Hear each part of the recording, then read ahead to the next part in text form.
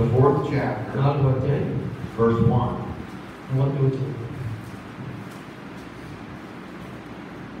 This verse I have typed out in the front of my Bible in different translations.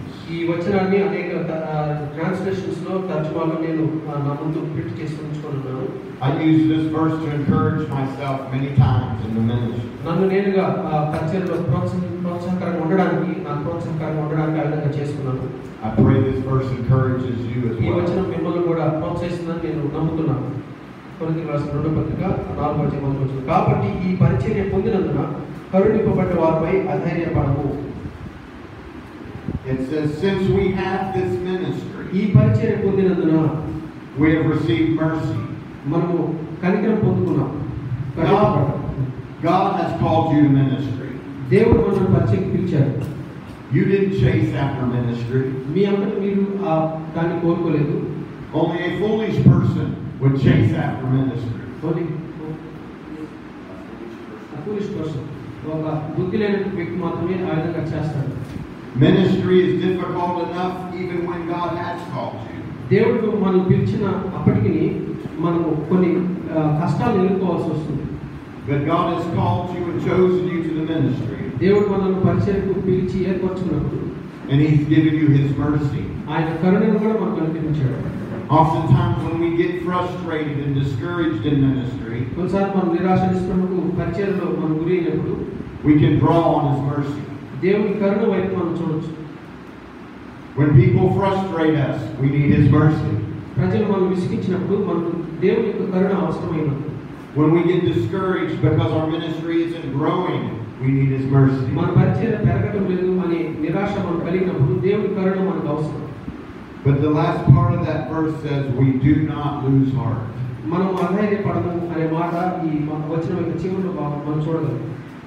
The Lord wants you encouraged today not to lose heart in your ministry. అధైర్యపడవద్దని చెప్పి మీ పరిచర్య విషయంలో అధైర్యపడవద్దని చెప్పి దేవుడు ఈ ఉదయకాలం మిమ్మల్ని ధైర్యపరుస్తున్నాడు.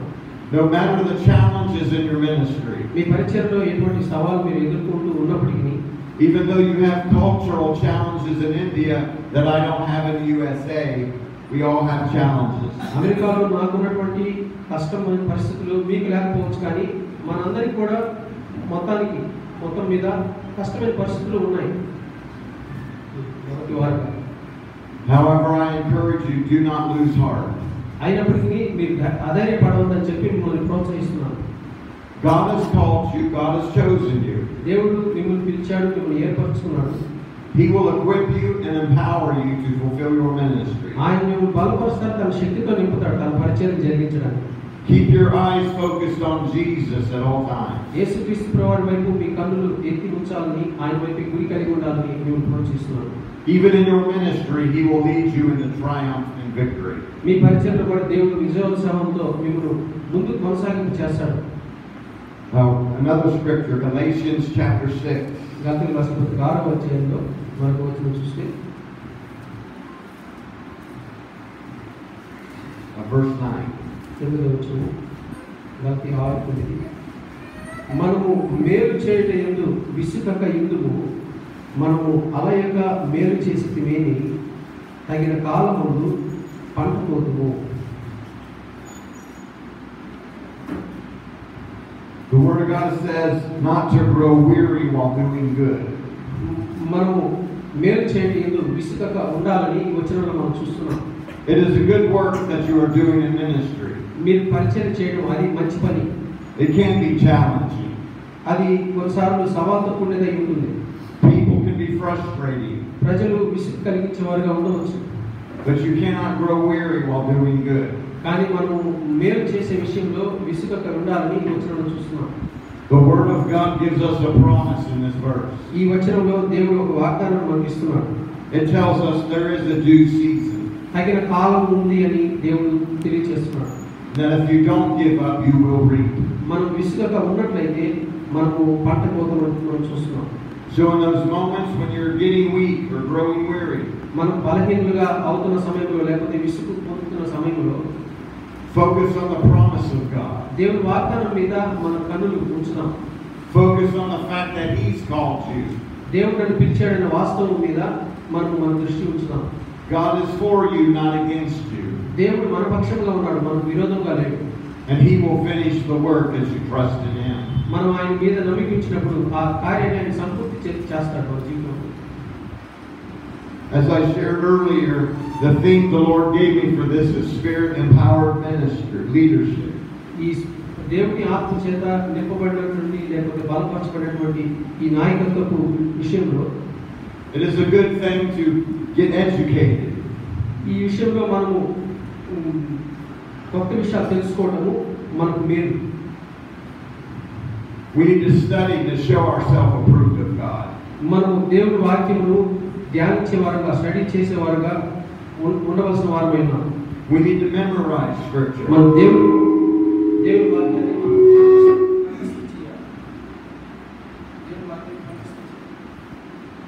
We need to learn the word of God. దేవుని వాక్యాన్ని మనం నేర్చుకోవాలి. But you could memorize all the scripture from Genesis to Revelation. ఆదికాండం మొదలుకొని ప్రకటన గ్రంథం వరకు అన్ని విషయాలు మనం కంఠస్థం చేయవచ్చు. But without the Spirit of God, it will profit nothing. కానీ దేవుని ఆత్మ సహాయం లేకుండా ఆ కంఠస్థం చేయడం ద్వారా ఏ లాభం లేదు, ప్రయోజనం లేదు. We need the anointing of God and the power of the Spirit in our ministry. దేవుని యొక్క ఆత్మక అభిషేకము, దేవుని యొక్క ఆత్మక శక్తి మన పరిచర్యలో ఎంతైనా అవసరమైనది. We need to be filled with the Spirit. దేవుని ఆత్మ చేత మనం నింపబడిన వారమై ఉండాలి. We need to be led with the Spirit. దేవుని ఆత్మ చేత నడిపింపబడిన వారుగా మనం ఉండాలి.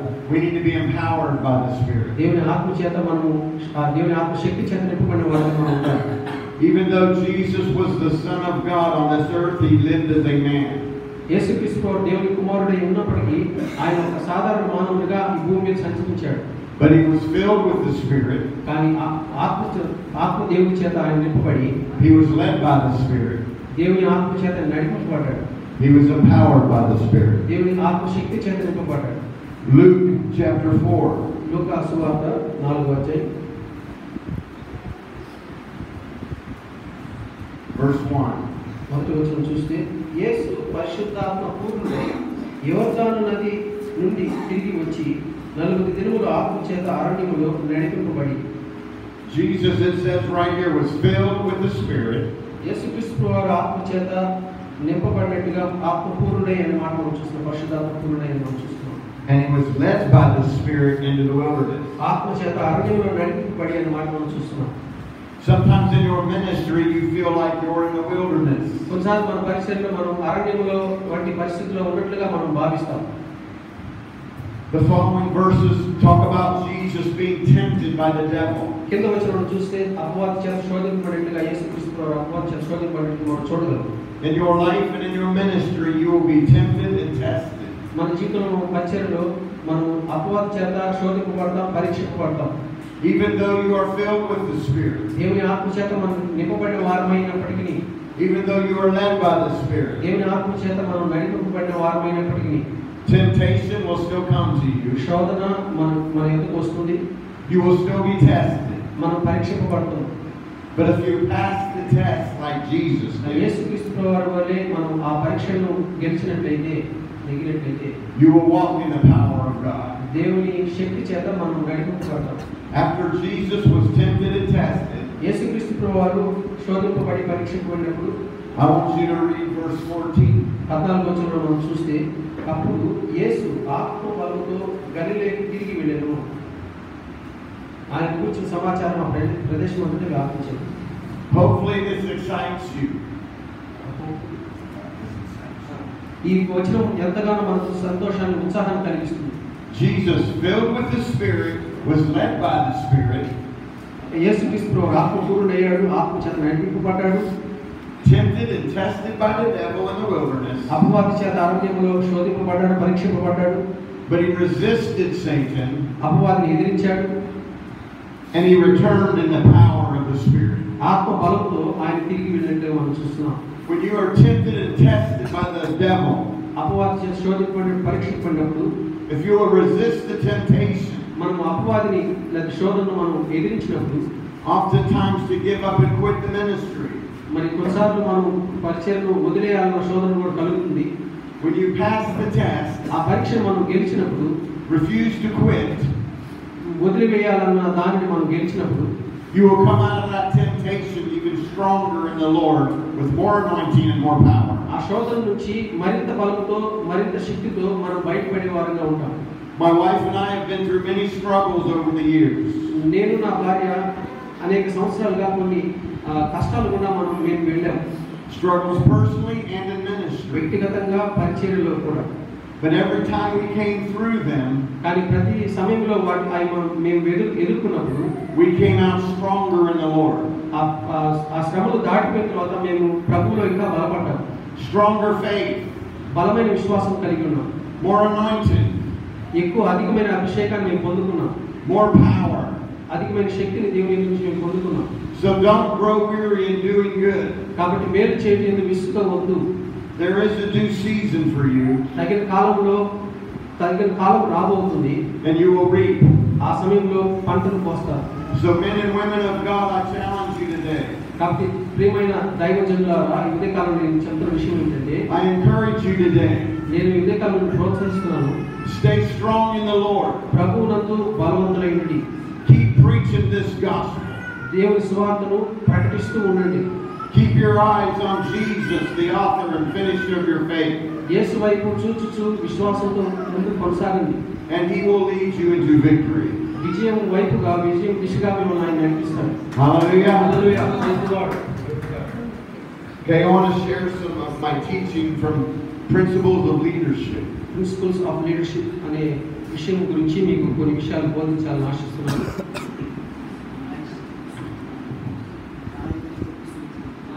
నాయకత్వ సూత్రాల గురించి తెలియచేయాలని ఇష్టపడుతున్నాను. If you're taking notes, write down this scripture. రాసుకోవడం చాలా మంచిది. ఈ లేఖన భాగాలు 1 పేతురు 5వ అధ్యాయం 2-3 వచనములు. పేతురు రాసిన మొదటి పత్రిక 5వ అధ్యాయం చదివిన పర్వాలేదు. పేతురు రాసిన మొదటి పత్రిక 5వ అధ్యాయం 2-3 వచనాలు. బలినిచ్చేంత కాక దేవుని చిత్త ప్రకారము ఇష్టపూర్వకముగాను దుర్లాభ అపేక్షతో కాక సిద్ధ మనసుతోను మీ మధ్యనున్న దేవుని మందును పై విచారణ చేయొచ్చు, దాన్ని కాయడు. మీకు అప్పగింపబడిన వారిపైన ప్రభువులైనట్టు ఉండక మందకు మాదిరులుగా ఉంది. In this verse, you're told to feed the flock of God. దేవుని మందను మేపేవారుగా ఉండాలి. మనం ఈ వచనాలు చూస్తున్నాం. As a pastor and leader, you're to feed God's sheep. దైవ సేవకుడిగా లేదా పాస్టర్గా లేదా నాయకుడిగా దేవుని మందను మనము మేపేవారుగా ఉండాలి. You're to take oversight over your ministry in church. సంఘంలో వారిపైన మనము దృష్టిని నిలిపేవారుగా ఉండాలి. Not because you feel forced to, but because you want to. బలవంతంతో కాదు కానీ ఇష్టపూర్వకంగా దాన్ని చేయాలి. It may not be a challenge here in India, మరి ఇక్కడైతే మీకు అంత కష్టంగా అనిపించకపోవచ్చు కానీ, but it can be in the U.S. కానీ అమెరికాలో మాకైతే ఆ విధంగా కష్టం, ఆ విధంగా చేయడం. He says not to be in the ministry for filthy lucre. మరి దుర్లాభ అపేక్షతో కాక అంటున్నాడు. That means our motive isn't to be because we want money from preaching. మన ఆశ మనం బోధిస్తే మనకు ధనం వస్తుందని ఆశ ఉండకూడదు. Yes, the laborer is worthy of their hire. మరి లేబర్ పనివాడు జీతమునకు పాత్రుడు. But your motive for ministry isn't for money. కానీ పరిచర్య ధనాపేక్షతో చేయకూడదు. And we're to be an example to the flock of God. మరి మందకు మాదిరిగా ఉండాలని మనం చూస్తున్నాం. Okay, here's some principles you can write down as I share with you. కొన్ని సూత్రాలు మీతో చెప్తూ ఉండగా మీరు రాసుకోవాలని మనం చేస్తున్నాం. A leader must have followers to be a leader. A leader must have followers to be a leader. ఒక నాయకునికి మరి వెంబడించేవారు ఉండాలి, అప్పుడే అతను నాయకుడు అవుతాడు. Some people think they're a leader but have no followers. కొంతమంది నాయకులు తమగా నాయకులు అనుకుంటారు కానీ వారిని వెంబడించేవారు ఎవరు ఉండరు. If no one is following you, you're not a leader. నిన్ను వెంబడించేవారు ఎవరు లేకపోతే నీవు నాయకుడు కాదు. But if people are following you, then you're a leader. ఒకవేళ ప్రజలు నిన్ను వెంబడిస్తున్నట్లయితే అప్పుడు నీవు నాయకుడు. But as a leader, you can't do ministry alone. కానీ ఒక నాయకుడిగా ఒంటరిగా నీవు దేవుని పరిచయం చేయలేవు. You must have other leaders serving with you and under you. నీతో పాటుగా ఇతర నాయకులు కూడా దేవుని పరిచర్యలో ముందుకు కొనసాగే వారుగా ఉండాలి. It is important when choosing leaders to pray. ప్రార్థన చేయడానికి కొంతమంది నాయకులను ఏర్పరచుకోవడం ముఖ్యం, అవసరం. Just because somebody may be gifted, కొంతమంది తలాంతులు కలిగిన వారు అని కాదు, కానీ you still want them to have good character. వారిలో తలాంతులతో కూడా మంచి ప్రవర్తన వాళ్ళలో ఉండాలి. You want them to be an example as well. వారు మాదిరికరంగా ఉండే జీవితాన్ని వారు కలిగి ఉండాలి. So you only appoint leaders as the Lord directs you. కాబట్టి దేవుడు ఎవరినైతే నాయకులుగా ఎన్నుకోమని నడిపిస్తాడో ఆ నడిపింపును మనం అనుసరించాలి. So you need to allow the Holy Spirit to guide you. పరిశుద్ధాత్మ దేవుడు చేత మీరు నడిపించుకునే వారుగా ఉండాలి. And choosing the right people to work with you and for you. నీ కొరకు నీతో పాటుగా పనిచేసే వారిని ఎంపిక చేసుకునే విషయంలో దేవుని పరిశుద్ధాత్మ నడిపింపు అవసరమైనది. A leader may choose an inner circle or core group. మరి కొన్నిసార్లు మనకు సమీపస్తులుగా ఉన్నటువంటి వారిని మనం ఎన్నుకుంటూ ఉంటాం. Jesus had the 12. యేసుక్రీస్తు వారికి అయితే 12 మంది ఆ సమీపస్తులుగా ఉంటారు శిష్యులు. But he also had the 3. మరి ఆ 12 మందిలో ముగ్గురు ముఖ్య ప్రాముఖ్యత కలిగిన వారుగా ఉంటారు శిష్యులు. There are some that you'll spend more time with. మీరు అధిక సమయం గడిపే వారు కొందరు ఉంటారు. To train and disciple them for ministry. పరిచర్యలో వారిని తరబిది ఇవ్వడానికి, వారిని ప్రోత్సహించడానికి. Some other people may get jealous. కొంతమంది వారిని చూసి అసూయపడే వాళ్ళు ఉంటారు. Believing you're showing favoritism for a few. మీరు ఎక్కువగా వారి పట్ల పక్షపాతం చూపిస్తున్నారు అని భావించి ఆ విధంగా అసూయపడే వాళ్ళు ఉంటారు. You can't be concerned with that. దాన్ని పట్టించుకోవాల్సిన అవసరం లేదు. You need to pour into those the Lord chooses. దేవుడు ఎవరిని ఏర్పరచుకున్నాడో వారిని ఆ విధంగా దేవుని ప్రభువులో బలపరచడం అవసరమైనది. Staff members must be compatible with your personality. మీ వ్యక్తిత్వంతో మరి స్టాఫ్ మెంబర్స్ లేకపోతే మీరు ఏర్పరచుకున్న నాయకులు ఏక మనసు కలిగి ఉండాలి. You don't want to appoint difficult people as your leaders. కష్టతరమైనటువంటి వారుగా మీరు కష్టతరమైన వారిని ఏర్పరచుకోవాల్సిన అవసరం లేదు. Those that will always argue with you concerning your vision. మీ దర్శనం గురించి వాదోపవాదాలు పెట్టుకునే వాళ్ళు ఉంటే అటువంటి వారిని పెట్టుకోవాల్సిన అవసరం లేదు నాయకులు. They need to support your vision and decisions. మీ దర్శనాన్నితో వాళ్ళు ఏకీభవించే వారుగా ఉన్నట్లయితే అటువంటి వారిని మనం నాయకులుగా ఏర్పరచుకోవచ్చు. If they don't understand, they can ask you questions. వారికి అర్థం కాని విషయం ఏమైనా ఉంటే మిమ్మల్ని ప్రశ్నించవచ్చు. But if they're always questioning your motives and vision, కానీ వాళ్ళు పదే పదే మీ దర్శనం గురించి, మీ యొక్క ఉద్దేశాల గురించి వాళ్ళు ప్రశ్నిస్తూ ఉంటే those are the wrong people to put into leadership. వాళ్ళ నాయకత్వంలో తగని వారు ఉండడానికి వీల్లేదు. Staff members must be in agreement with the goal of the ministry. మరి పరిచర్య యొక్క గురి మీద నాయకులు అగ్రి అవ్వాలి, అనగా ఒప్పందం కలిగి ఉండాలి. As the senior leader of your ministry, God gives you the vision for your ministry. ఆ పరిచర్యలో సీనియర్ లీడర్గా లేకపోతే ముఖ్యమైనటువంటి నాయకునిగా దేవుడు మీకు ఆ స్థానాన్ని కల్పించాడు. Habakkuk chapter 2 says to write the vision, make it plain. హబక్కూకు గ్రంథం 2వ అధ్యాయంలో మనం చూస్తే To write the vision, make it plain. దర్శనాన్ని స్పష్టంగా తెలియచేయమని రాయబడింది. That those that read it will run with it. హబక్కూకు గ్రంథం 2వ అధ్యాయం. హబక్కూకు గ్రంథము 2వ అధ్యాయం 2వ వచనం చదవండి తీసుకుంటే దయచేసి. యెహోవా నాకిలాగు సెలవిచ్చెను. ఓకే. చదువువాడు పరిగెత్తుచు చదువు వీలగినట్లు నీవు ఆ దర్శన విషయమును పలక మీద స్పష్టంగా వ్రాయము. ఆ దర్శన విషయము నిర్ణయ కాలంలో జరుగును, సమాప్తమవుటకై ఆధారపడుచున్నది. అది తప్పక నెరవేరును. అది ఆలస్యంగా వచ్చినను దాని కొరకు కనిపెట్టును. అది తప్పక జరుగును, జాగు చేయకవచ్చును. Those are powerful verses of scripture. లేఖన భాగంలో అవి చాలా బలము కలిగినటువంటి వచనాలు. So God gives you the senior leader the vision. మరి సీనియర్ లీడర్గా లేదా ముఖ్యమైన నాయకుడిగా దేవుడు నీకు దర్శనాన్ని ఇస్తాడు. You share it with your team of leaders. మీ ఆ టీంలో ఉన్నటువంటి వారితోటి ఆ నాయకులకు ఆ దర్శనాన్ని తెలియచేయాలి.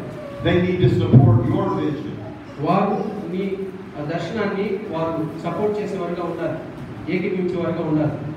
Sometimes you can have leaders that have their own vision. కొన్నిసార్లు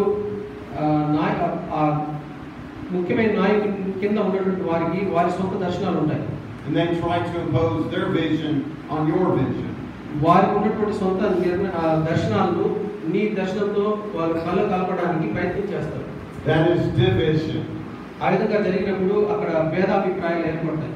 They need to support your vision. వారు నీ దర్శనాన్ని వాళ్ళు సపోర్ట్ చేసేవారుగా ఉండాలి. There must be one vision and purpose for your ministry. నీ పరిచయం కొరకు ఒక దర్శనము మాత్రమే కలిగి ఉండాలి. Team members must be loyal and trustworthy. మరి నాయకత్వంలో ఉన్నటువంటి ఆ సభ్యులు మరి నమ్మకమైన వారుగా ఉండాలి. Leaders that you appoint must be loyal to the Lord first, దేవునికి పట్ల వారు నమ్మకత్వం కలిగిన వారై ఉండాలి. as you should, మరి నీ విధంగా దేవుని పట్ల నమ్మకంగా ఉన్నావు. and they need to be trustworthy. మరి నీ పట్ల కూడా వారు నమ్మకమైన వారుగా ఉండాలి. If they're not trustworthy, they shouldn't be in leadership. మరి వారు అపనమ్మకస్తులుగా ఉంటే వారు నాయకత్వంలో ఉండడానికి వీలు లేదు.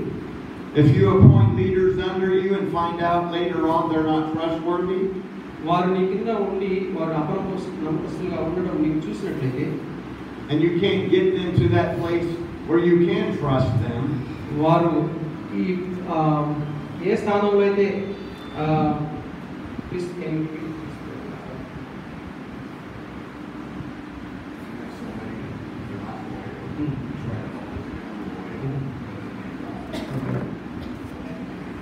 ఓకే అపనమ్మకస్తులుగా ఉండటం మీరు గమనించినప్పుడు వారికి ఒక అవకాశం ఇచ్చి చూశారు. అయినప్పటికీ వారు అపనమ్మకస్తులుగానే కొనసాగుతూ ఉంటే వాళ్ళని తొలగించడం అవసరమైంది. నాయకత్వం నుంచి పక్కన పెట్టడం అనేది అవసరమైంది. if your leaders don't share your vision, నీ దర్శనంతో వారు ఏకీభించకపోతే, they're not loyal and trustworthy, వారు నమ్మకస్తులుగా ఉండకపోతే, you need to be bold and remove them from leadership. నీకు ధైర్యంగా ఉండి నాయకత్వం నుంచి వారిని తొలగించాలి. You need to be strong in the Lord. దేవుని యందు నీవు బలం కలిగిన వ్యక్తిగా ఉండాలి. Hallelujah. Hallelujah. Team members must be teachable and meek. మరి నేర్చుకోదగిన వారిగా ఆ నాయకత్వంలో ఉన్నటువంటి సభ్యులు ఉండాలి, సాత్వికులై ఉండాలి. You don't want members on your team that are teachable. You don't want team members that aren't teachable. మరి నేర్చుకోవడానికి సిద్ధ మనసు లేని వారు నాయకత్వంలో ఉండకూడదు. If they're not teachable, remove them from leadership. వారు నేర్చుకోవడానికి సిద్ధ మనసు లేకపోతే నాయకత్వం నుంచి తొలగించండి.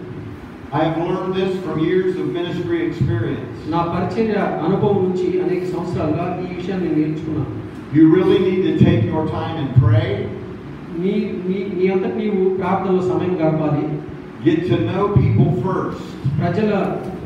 ప్రజల స్థితిగతుల్ని తెలుసుకోవాలి. See that they're loyal and trustworthy first, వారు నమ్మకంగా ఉన్నారో లేదనే విషయం మొదట తెలుసుకోవాలి.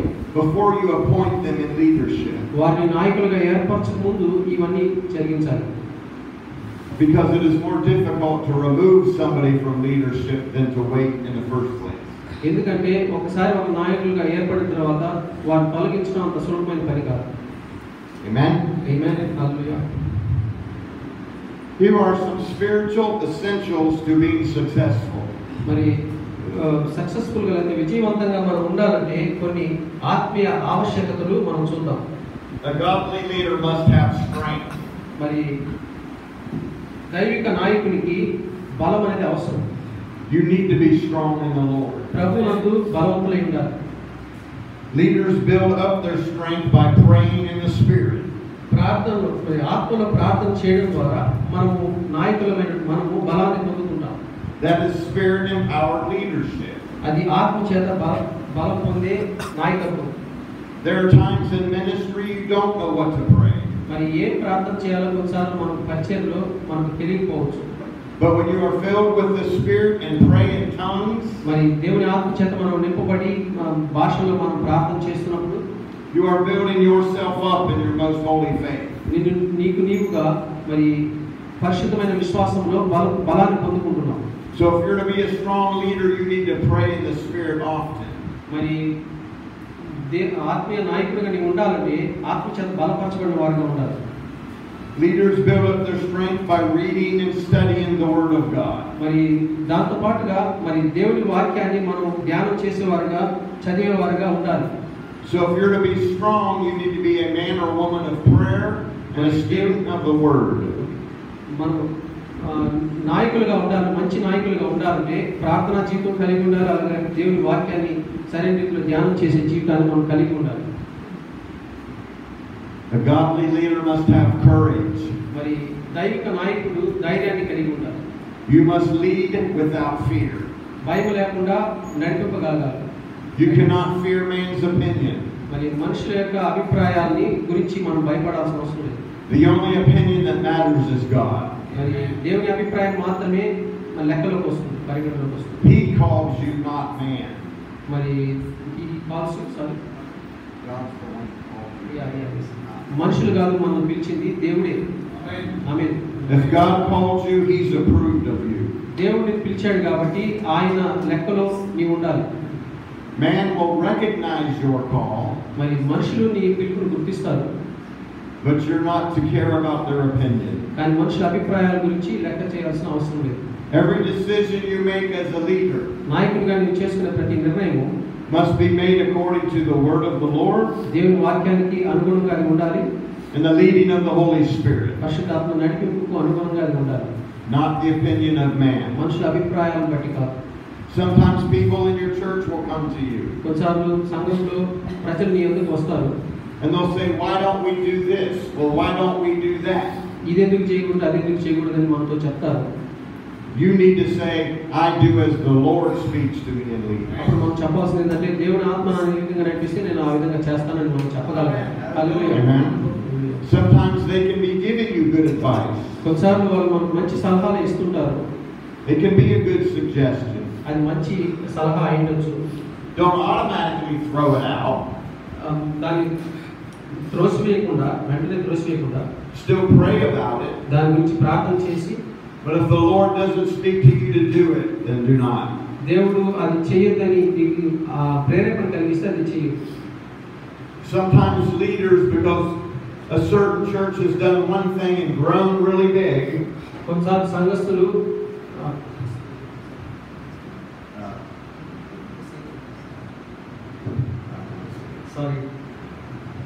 sometimes you see one church do something and they grow really big. కొన్ని సంఘాలు వాళ్ళు చేయవలసిన దాన్ని చేసి మరి బాగా పెరుగుతూ ఉండటం మనం చూసినప్పుడు, So then you think, I can do that and my church will grow big. నేను కూడా వాళ్ళు ఏదైతే చేస్తున్నారో దాన్ని నా సంఘంలో చేసి నా సంఘాన్ని పెంచుకోవాలని మనం అనుకుంటాం. That often will not work for you. కానీ కొన్నిసార్లు అది మన రియాలిటీలో జరగకపోవచ్చు. You have to do what God has spoken to you to do. దేవుడు నీతో ఏం చేయమని చెప్పాడో దాన్ని నువ్వు చేయాలి. Many years ago, I did a postcard mail out. ఒకసారి నేను పోస్ట్ కార్డ్ మెయిల్ అంటే ఆ కార్డ్ ద్వారా ఆహ్వానం పంపించాను. ఆ పని నేను చేశాను. And invite about my church to many homes. మరి అనేక మందిని మా సంఘానికి ఆహ్వానించడానికి పోస్ట్ కార్డ్ ద్వారా వాళ్ళని ఆహ్వానం పంపారు. Statistics show that many people should come. మరి గణాంకాల ప్రకారము ఆ విధంగా చేస్తే అనేక మంది సంఘ సభ్యత్వము పెరగాలి. Possibly 100 new people come to my church. దాదాపు 100 మంది పెరగాలి from that mail out. ఆ మెయిల్స్ పంపించడం ద్వారా. 5 people came. 100 మంది రావాల్సింది 5 మంది వచ్చారు. Spent a lot of money on it. దానికి చాలా ధనాన్ని వ్యయం చేశాను. I was discouraged. నేను చాలా నిరుత్సాహపడ్డాను. But I determined to fast and pray and hear from God. కానీ నేను ఉపవాసం ఉండి ప్రార్థన చేసిన తర్వాత, when I prayed and asked God what to do, అప్పుడు దేవుని ఉపవాసం ఉండి అడిగినప్పుడు, అయ్యా నేను ఏం చేయాలని అడిగినప్పుడు, He spoke to me this. దేవుడు నాతో ఈ విధంగా చెప్పాడు. He said, I'm not going to build your ministry like other ministries. ఇతర పరిచర్యల లాగా నీ పరిచర్య నేను పెంచాలనుకోవటం లేదు. He said, I'm not going to build your ministry by the plans and programs of man. మనుషుల యొక్క ప్రణాళికలు వారి యొక్క కార్యక్రమాలను అనుసరించి నీ సంఘాన్ని నేను కట్టాలనుకోవడం లేదు. I'm going to build your ministry supernaturally. ఆశ్చర్యకర రీతిలో నీ పరిచయం జరిగించాలని కట్టాలి నేను. Hallelujah. Hallelujah. That fired me up. Hallelujah. ఆ అగ్ని చేత నేను బలపరచబడ్డాను. Unless the Lord builds the house, our labors in vain. మరి యెహోవా ఇల్లు కట్టించిన ఎడల మన ప్రయాసం అంతా వ్యర్థమే. That does not mean we throw out plans or programs. అలాని మనము మనుషుల యొక్క ప్రణాళికలన్నీ కూడా త్రోసివేయమని కాదు. But we do them only by the leading of the Lord. మనము కేవలం దేవుని ఆత్మ నడిపింపు ద్వారానే అవన్నీ జరిగించాలి. I'd much rather the Spirit of God bring people to my ministry. మరి దేవుని ఆత్మ ప్రజలను సంఘంలో నడిపిస్తాడు అనే విషయాన్ని నమ్ముతాను. I want them having an encounter with the Holy Spirit. మరి పరిశుద్ధాత్మ దేవుడితో ఎదుర్కోవడం ద్వారా దేవుడు గొప్ప కార్యం చేస్తాడని నేను నమ్ముతున్నాను. I want them to experience the supernatural.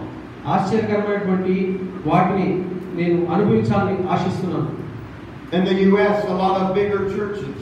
మరి అమెరికాలో అనేకమైన చాలా పెద్ద పెద్ద సంఘాలు ఉన్నాయి. They have fancy lights and entertainment.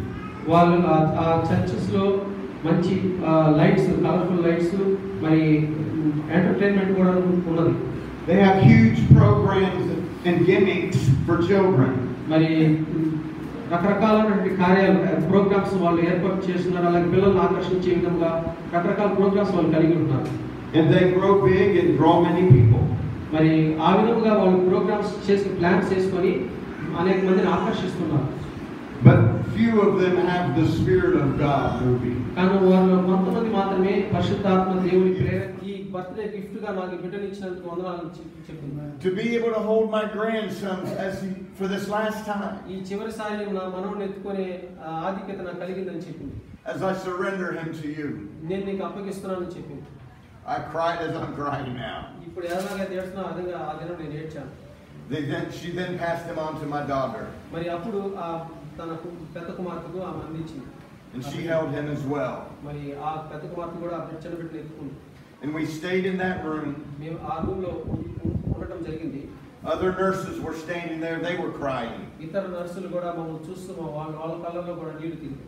But I know they still saw our faith and our strength. వాళ్ళు మా దేవుని పట్ల విశ్వాసమును, దేవుని పట్ల మాకున్న బలమైనటువంటి ఆ తీర్మానమును వాళ్ళు చూస్తున్నారు, గమనిస్తున్నారు. And we held our grandson until he breathed his last breath. మరి ఆ చిన్న బిడ్డ తన చివరి శ్వాస వదిలే వరకు మేము ఎత్తుకొని ఉంటున్నాం. Through tears and a broken heart. మరి పగిలిన గుండెతో నీళ్లు తిరిగిన కళ్ళతో we still exampled strength in the Lord. దేవుని యందు మేము బలమైన వారంగా ఉన్నామని, స్థిరమైన వారంగా ఉన్నామన్న మాదిరిని మేము చూపించగలిగాం. The very next day I got 2 phone calls. పక్కన రోజు 2 ఫోన్ కాల్స్ వచ్చాయి నాకు. From 2 leaders in my church. మా చర్చిలో ఉండే ఇద్దరు నాయకులు ఎవరి నుంచి. They said, Pastor, I know you've gone through a tremendous loss. Brother, మీరు మీ కుటుంబ సభ్యులు కోల్పోయారు, విషాదంలో ఉన్న విషయం మాకు తెలిసింది. If you want to stay home Sunday and rest. మీరు ఆదివారం చర్చిలోనే ఉండి రెస్ట్ తీసుకోండి. And grieve. ఆ విషయం మీకు బాధ కదా, మీకు రాలేరు కదా అన్నారు. We can preach for you and handle the service. మీకు బదులుగా మేము సంఘాన్ని నడిపిస్తాము, బోధ చేస్తాము, అంతా మేము చూసుకుంటామని చెప్పారు. I said, thank you, I appreciate that. నేను చెప్పాను, థ్యాంక్స్, మీరు ముందుకు వచ్చారు కనుక అని చెప్పాను. But I need to preach the word. కానీ నేను దేవుని వాక్యం ప్రకటించాలని. I said, I need to preach the word. దేవుని వాక్యం ప్రకటించాలి అన్నాను. That is exempling strength. అది ప్రభువునందు స్థిరులుగా ఉండడానికి అదొక మాది. But behind the scenes, కానీ వెనక చూస్తే my heart was broken. నా హృదయం పగిలిన స్థితిలో ఉన్నది. I was grieving. మరి నేను బాధలో, విచారంలో ఉన్నాను. But I knew where to get my strength. కానీ నాకు బలం ఎక్కడి నుంచి పొందుకోగలను అది నాకు తెలుసు. The very best is you to your people. నీ సంఘ విశ్వాసులకు పరిచయం చేయడానికి దేవుడు ఆ వరములను నీకు ఇస్తాడు. To impart gifts into them. నువ్వు ఏ వరమునైతే పొందావో ఆ వరమును నీ ప్రజల మీదకి విడుదల చేయాలి. The fire of God into them. నీవు అగ్నితో నింపబడిన సేవకుడు అయితే ఆ అగ్నిని ప్రజల మీదకు విడుదల చేయాలి. As we impart into you today. నువ్వు ఏది కలిగి ఉన్నావో అది నీ విశ్వాసుల మీదకు విడుదల చేయదువు గాక. The Lord knows exactly what you need. దేవుడు ఇక్కడ నీ జీవితంలో నీ అవసరం ఏమయ్యిందో దాన్ని దేవుడు తీర్చడానికి సిద్ధంగా ఉన్నాడు. And when I lay hands on you and anoint you with oil, ఈ రోజు దైవజనుడిగా అభిషేకంతో నింపబడి నేను మీ అందరికీ ఆయిల్తో నేను అభిషేకం చేయబోతున్నాను. the fire of God is going to infuse your being. దేవుడు మీ పరిచర్యలో గొప్ప కార్యాలు చేయడానికి ఆయన సిద్ధంగా ఉన్నాడు. You're going to go back to your church. మీరు మీ సంఘానికి వెళ్ళినప్పుడు You're going to go back to your church. ఈ యొక్క సెషన్ అయిన తర్వాత మీ మందిరానికి మీ సంఘానికి మీరు వెళ్ళినప్పుడు no more discouraged. ఇక మీ జీవితంలో నిరాశ నిస్పృహతో మీరు ఉండరు. no more frustrated. ఇక మీకు సమస్య ఇబ్బంది అనేది రాకుండా దేవుడు అడ్డుకుంటాడు. no more lacking passion. ఆ యొక్క ఆసక్తి తగ్గడం అనేది ఇక మీ జీవితంలో కనబడదు. And I believe the next church meeting that you have, ఒకవేళ వచ్చే సంవత్సరం నేను కనుక మీ మధ్యలోనికి వస్తే the fire of God is going to be released in your church. ఇంకా మీరు చెప్తారు పాస్టర్ గారు దేవుని యొక్క అగ్ని మా సంఘములో అధికమైంది. Hallelujah. God's going to set you on fire today. దేవుడు ఇక్కడ నుండి అగ్నితో నింపి మీ సంఘాలకు తీసుకెళ్ళబోతున్నాడు. So you can go back to your church. నీ సంఘములను అగ్ని రగిలించే సేవకుడిగా ఉండాలి. And set your people on fire. నీ విశ్వాసుల్ని అగ్నితో మండించే సేవకుడిగా ఉండాలి. That's what's going to spread revival fires across all of India. నీ ద్వారా నీ గ్రామములో నీ గ్రామము నుండి నీ పట్టణములోకి నీ పట్టణములో నీ రాష్ట్రములోనికి ఉద్యమ దేవుడు రాణించును గాక. ఇప్పుడు ఈ పట్టణములో ఉన్నాడు, ఈ గ్రామములో ఉన్నాడని ప్రజలు చూస్తారు. The anointing and the power of God in your bones. ఇక్కడ నుండి దేవుని అభిషేకం నీతో రాబోతుంది. You're going to leave here so on fire for God. ఇంతకు ముందు ఎన్నడూ చూడని అగ్ని అభిషేకంతో నింపబడబోతున్నావు. That you can't wait to get back to home. ఆ అగ్ని నువ్వు నీ ఇంటికి నువ్వు తీసుకెళ్ళబోతున్నావు. And release that fire upon your people. ఆ అగ్ని నీ కుటుంబం మీదకి నీ సంఘం మీదకి విడుదల చేయబోతున్నావు. Hallelujah. గట్టిగా చప్పట్లు కొట్టి యేసు నామమున గణపరచండి. ఓరి బాబా బాబా బాబా బాబా బాబా బాబా. Let's just begin to worship. Let's begin to glorify Him. Let's begin to honor Him. We worship you, King of Kings. We worship you, Lord of Lords. You are a holy God, a mighty God, an awesome God. As we anoint these men and women of God today, ఈ రోజు ఇక్కడ పాల్గొన్నటువంటి సేవకులను బట్టి సేవకులను బట్టి నీకు వందనాలు. with oil, ఈ ఆయిల్తో నేను నింపుతున్నానయ్యా వారిని. it's just a point of contact. ఈ యొక్క ఆయిల్ నువ్వు అభిషేకించబడిన దానికి గుర్తుగా ఉంది. A point of faith. వారి యొక్క విశ్వాసాన్ని బట్టి నీకు వందనాలు. That as soon as that oil on my hand touches their ఈ forehead, సేవకునిగా ఈ యొక్క నూనెను వారికి అభిషేకించి ప్రార్థించబోతున్నాను. the fire is going to burn from the top of their head to the soles of their feet. అభిషేకించిన వెంటనే తల మొదలుకుని అరికాల వరకు వారిని అభిషేకించదు. In the name of Jesus. యేసు నామములో So, యేసు నామములో దైవజనులు మీ ఎదురుకు వస్తున్నారు.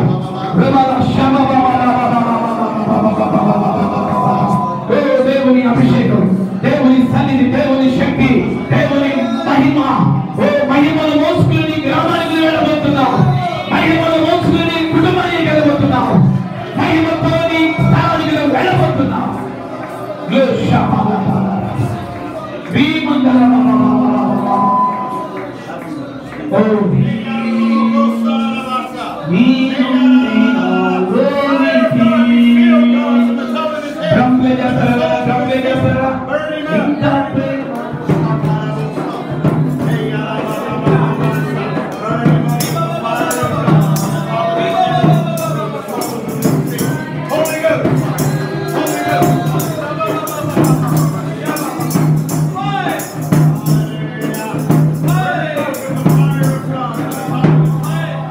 Mama,